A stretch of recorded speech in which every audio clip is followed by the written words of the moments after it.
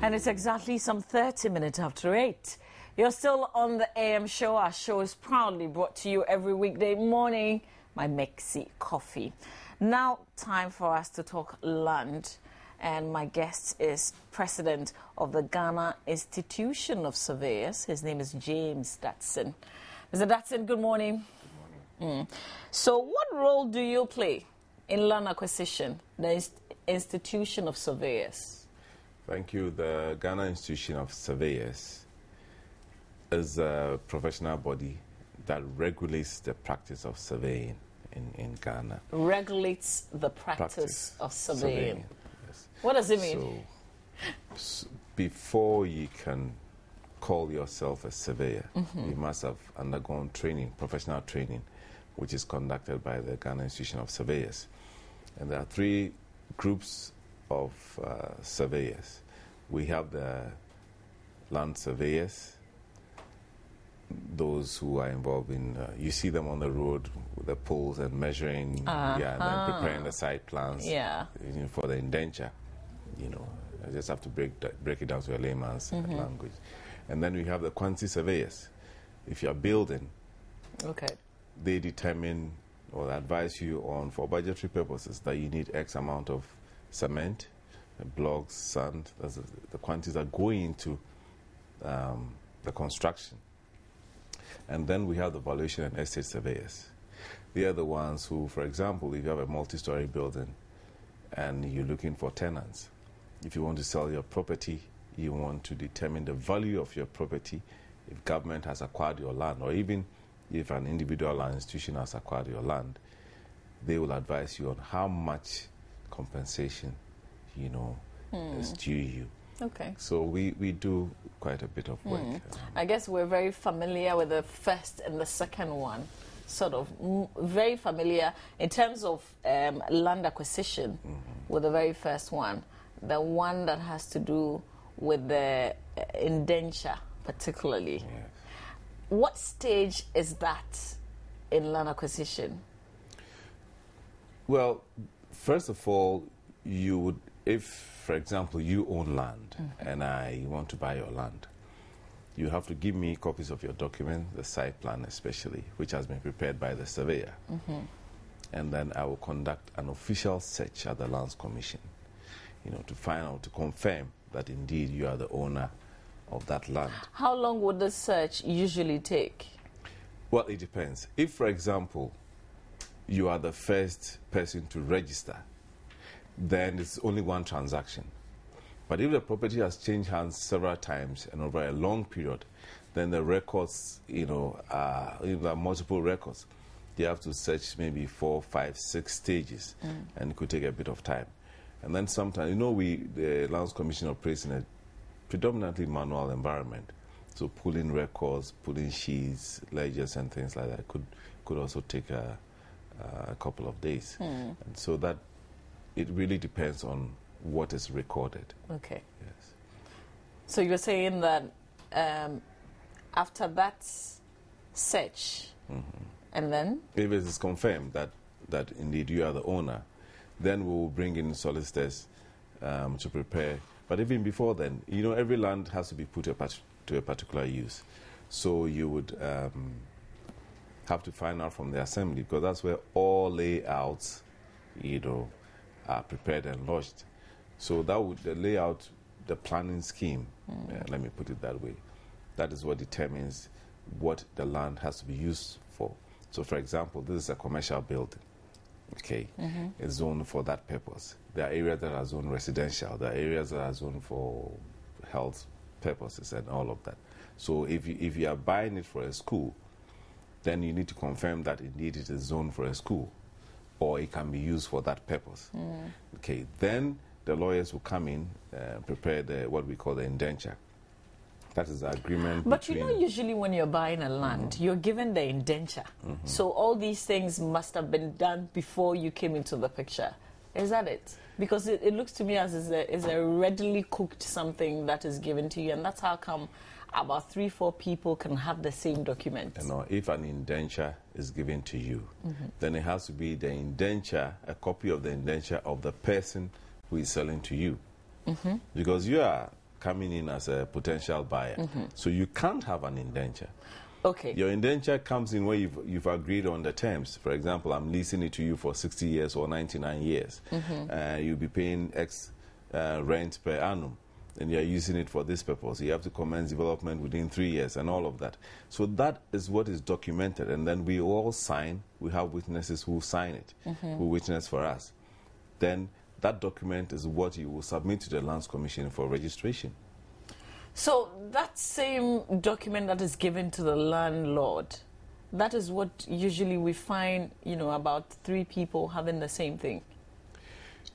Because I have seen people who say, okay, I bought the land from this person and this is the document to show. Right. And another person has got the same document, to also, okay, this is what they gave me when I bought the land. Yes, you need to. That's what they gave you. But did you register it?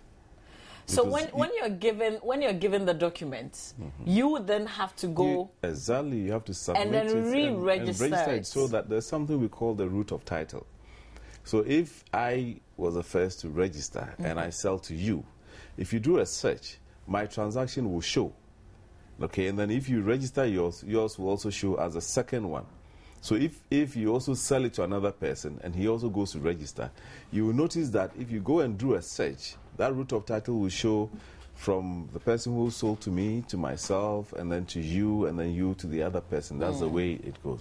So we always advise that when you go through all these processes and you have your indenture, please proceed to have it registered. In a lot of situations, people buy the land, and especially where the owner is known to have sold the lands in all the area, and then you are building without hassle, nobody comes to disturb you. A lot of people go ahead and build without bothering to register because this is my house and I live in it. But you don't have title to it. Okay, so for example, if you want to go to the bank for a mortgage and you're using your property as collateral, the question is your document registered? If it's not registered, then you have to now go and register it before the bank can deal with you. So it's very essential that we have these documents registered. And that is why we keep on educating the public. Sometimes we do a survey in an area, even government residential areas, where people have assigned or sold their lands or properties to third parties. Most of them, because it's a house or an uncompleted structure, they go ahead and build and then they live in it. If you go to the records, it's still in the name of the person. The first person who it was leased to, which is not proper. Then our records are not up to date because the records must reflect the ground situation. So why does it, it looks like there are a lot of frustrations in the process of registering land, and that is what is preventing people sometimes from registering it? Yes, that is true. To a very large extent, and as I said, it's because we operate in a typically manual environment. The processes can be slow and frustrating. But and this excuse has been given over and over and over and over again. Yes, but you see, you would observe if you visited any of these land sector agencies, if you went to a Lands Commission now, you will see work in progress because we are migrating, we are automating the records. So that it will be easy. For example, if you came in and you wanted to conduct a search on plot number 10, North Legon residential area, you have the site plan, they just key it in, and then all the records will show, they print it out for you, and then you walk away. You see, these are the things that we are doing. But of course, you need to, it's a slow process because we've had records for over 100 years. And you can imagine the state of some of these. So those that are torn and are worn out, we have to be careful, scan them, bring them back to life. So it's a process. And the public will have to bear with the institutions that are doing these things. There's something very important I want to ask you. If I'm working, when I'm registering land or when I acquire a piece of land, it means that throughout the process, I'll be working with a surveyor. Is that correct? Yes, definitely. Okay. How do I know the person that I'm working with really is a surveyor? Well, we have something we call members in good standing. Every year as a surveyor, you have to pay your annual subscription. You have to go through continuing professional development programs to update yourself. And once you are certified, then you're a surveyor. Of course, you can ask the person to show proof that he's a surveyor. Sometimes at the Ghana Institution of Surveyors Secretariat, we get requests from the public, individuals and organizations, for us to confirm that this person I'm dealing with is indeed a surveyor. Okay. So, for example, if we need a valuer to value this property, and he has to certify as having valued the property, that person must be a member in good standing, of the Ghana Institution of Surveyors. So we can always get back to you and cross-check if the person that I'm working with, definitely, it's in good standing. Yes. Or is it a member of the Ghana Institution of Surveyors? Yes. Okay. The last time I touched on this subject, I spoke to a lawyer who had done a lot of work, with land cases. And the question that I asked her, and I would want to also ask you, is how relevant is the yellow card? Oh, okay. See, when you lodge your document, the indenture, at the Land Registration Division, what we call the Land Title Office, it's now Land Registration Office of the Lands Commission, that is what is given to you, you see, for you to keep. And anytime you're going to check on the stage where they've reached with the process, okay, you have to be identified. And the reference is your yellow card, the number on it. So it's like going to the hospital and you are given that small card. Anytime you go, that's what you take, and then they go and retrieve your folder. It works just the same way. So how come there are times that two or more persons would have the same yellow card to the same property? No, it will not be the same yellow card, like this is number one and this one too is number one. Yeah, but a yellow card to the same property. Exactly. Then we have to go into it. There are times that different persons have sold to them. There are times that the survey work itself, they may be next door neighbors, but the site plan is wrongly done.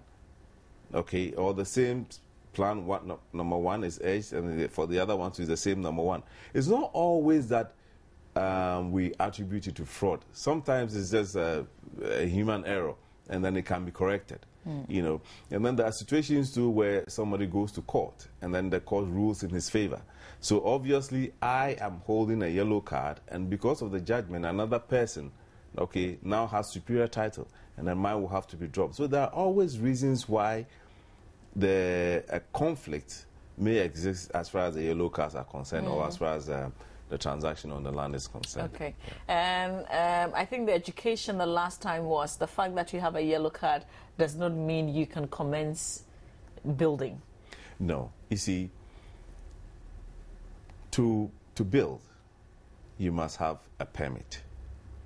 And to be given the permit, you must have title. Okay. Can I just say that is not the issue now? Some persons do not have titles to the lands, yet they have permits and they've built. Yes, because it is true. I mean, there are some records that show that about 80% of the properties that we see all around do not have title. So why is it so? What do you think? Well, see, there are institutional challenges and the cultural challenges as well, and then the general economic situations. If you submit your application for a permit, and then the process is delaying or appears to be delaying, and then you see that, building material prices are going up, or maybe nobody is coming to check whether I'm building or not. The inspectors are not there because they're going to so many places, so it takes them a long time to come there. So we start building, and especially when you are building and nobody comes to challenge you. And then everybody just keeps on building and building and building. And as I said, even where I have title and I transfer to you, you take the indenture, you go home, and then you start building. So when we do the survey, we notice that a lot of people are there, but they don't have the title. The title is in the person who sold, the name of the person who sold to them. So these are all the challenges. And I think it borders on education. The awareness is not there. Once you buy the land and you build and then nobody challenges you, then that's it. But we have to ensure that we get permit, before we commence development. You see, in that case, even if you are a genuine developer and tomorrow something happens and your land has to be used for, say, road expansion, for example, you'll be paid adequate compensation. But if you have nothing by way of title, then how do you prove that you are the owner of the land? See, these are the challenges that we have. And you see, and that's why we always recommend that as much as possible, let us use the services of surveyors, or let's use the services of professionals in the built environment. You know, how come you want to build your house and you will not use a surveyor? What happens if you build your house and you don't have the right mix? You see a lot of cracks in buildings. Couldn't it also be because some people perceive, you know, some people just sit back and think, okay, because it will be expensive to go through a surveyor. Are you expensive? You get value for money. That is what I would say. But you see, there are situations where we offer free consultancy as an institution. Okay, so it depends on what is on the table. You know, if you came in and you wanted professional advice, of course we'll give you the professional advice and the fee will be there for you to pay. That is how a surveyor also lives. And that is why he will give you the expected service, because he's liable if something goes wrong. You know, so we have to use the services of surveyors at all times and as often as possible. You know, even when you have completed your building, you can always go and consult your surveyor when something goes wrong, and then he will give you the right service. So, say you got your land from an estate developer, do you have to go through them to get a title, or you can totally on your own go to the Lands Commission? Well, it depends. If some estate developers, they buy the land in bulk, and then they have the various parcels. So what they do is that they sell all of them out, so they can put all together and register on behalf of those who have bought from them, especially those that build the estate houses. And then we have situations too where they just service the land, and then you will go in there. Once they have registered their title, it doesn't really matter. They will do the transfer document for you, and it's easy to have it registered because they have already registered their interest in the land. So, big question, how much does it cost to duly register a piece of land and then have the title? Well, it depends.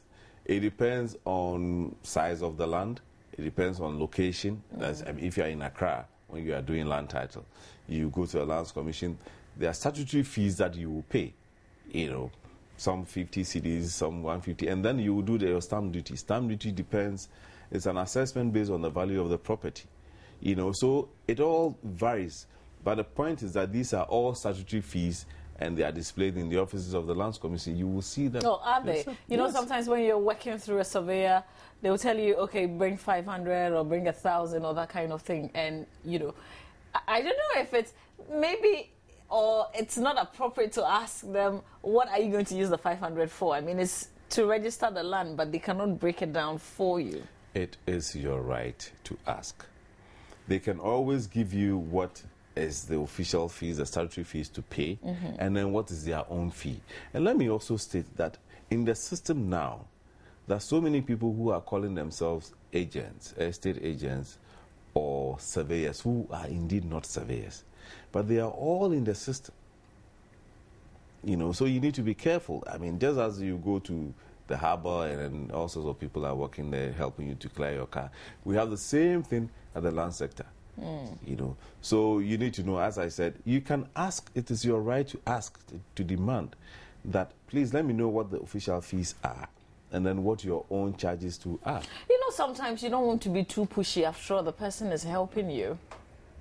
Yes, you see, if the person delivers, then there's no problem. But in a lot of situations where these people are not qualified, and you run into problems, and the worst part is that before you find out, they would have taken, today, bring me money, tomorrow bring me money, when they cannot fix the problem because they don't have a clue how to fix it because they are not qualified. So can we come through the institution to get a surveyor?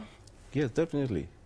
There are several times that people have made requests to the institution, and that we provide the service, and now you pay a fee to the institution, and then part of it will go to those who render the service. So how do we get you? I mean, Ghana Institution of Surveyors sounds so plush and everything, and very ordinary people, can they get in touch with you and how? Well, you can get in touch with the Organization of Surveyors. I can straight away mention the telephone number, which is 220291. 220291 in Accra. That's the office number in Yes, Accra. yes, in Accra. And we are located in Adabraka. But that is a temporary location. This year, we are moving into our own building, our own secretariat, which is at South Legon, next to Food and Drug Authority. Yes, so Okay. then we'll become more visible and render service. Now, our broadcast is in the whole of the country, very tiny corners of the country. So, how visible are you in the other regions? Yes, we have associations in all the regions, and we have our members who also practice in all the regions. You have private surveyors in all the regions, and then also you may not necessarily be residing in Kumasi or Tema or Accra, but you can work in any part of the country. Okay. So our surveyors work everywhere. There are some who are in Kumasi working in Takrady, some in Takrady working in Kumasi, in Accra working in Bolga, Wa, everywhere. Okay. And you can help us when we get the land to register it, and then you can also help in the building process itself. See, that is the problem. You said when you get the land. Yeah. Before you get the land, you you have to consult the surveyor. I mean, I spoke to somebody in the U.S. only yesterday who said, I've paid $20,000 for a land, and I'm bringing the papers for you to check for me. You want to turn me into a magician? It should have been checked before. But you know how it is. When you see the land, somebody has also seen it. So you want to be fast. You want to pay quickly so that you'll be the first person to own it. You have to be careful when they tell you this is a hot cake, this is going. If it is yours, definitely it will come to you. You have to go through the process. If the person is indeed the owner of the land, the person must understand that it's a lot of money. In a lot of situations, property investment is the most expensive you make in your lifetime. Anybody who has built will tell you this. So you have to necessarily take your time and do the right thing. So how quickly can you do the search for me to know if this land owner actually owns the land? Well, if there is no problem, you can do a search in 48 hours. Okay. Yes. But how do we, so who give the prizes? Who price the lands? Well, does the commission come in, the institution, or is left to the landowners? There's something we call the open market. You see, properties, land values or property values are determined by the market. Okay, and so it is what the market says. The open market. It's just a supply and demand thing. Okay, so you always hear, if you go to Ajingano, it's now 40,000 CDs or 50,000, because that is what is on the market. If you go there, the people will tell you that I bought mine for so much, and then that becomes a going rate. So it's what the market determines. Okay. Okay. Mr. Datson, thank you for the education. When we get a lot more questions for you, we'll invite you, and I hope that you'll be here. Definitely. Yeah, thank you so much for your time. Yeah. All right, so you stay with us, stay with us, Okay. stay with us. Right. We'll come back and give you the headlines on the hour. Right.